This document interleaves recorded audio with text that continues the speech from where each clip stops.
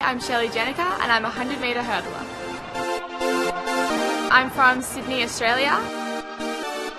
I like the challenge of hurdling. It's a little more technical than just straight sprinting. It's just something that I feel that I was born to do. I was absolutely amazed when I found out that Sports Illustrated wanted to shoot me, because they're such a big name and it's just such an amazing experience. I loved all the suits. There are so many that I'd love to take home with me.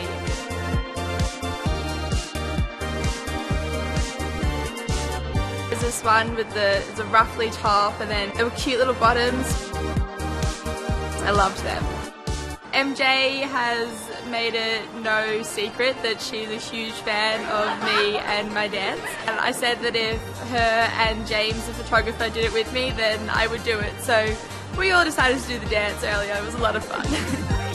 I wouldn't even say that I really came up with it. It's just something that sort of happened in one of my races. Someone got a hold of the footage and decided to post it on YouTube, and somehow it racked up a lot of hits.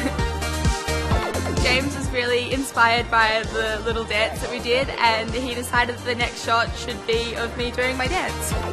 Everyone made me feel really comfortable. I actually fell into the whole modelling thing a lot easier than I thought I would. There you go, that's nice, that's gorgeous. I look at the pictures, I'm like, wow, is that really me?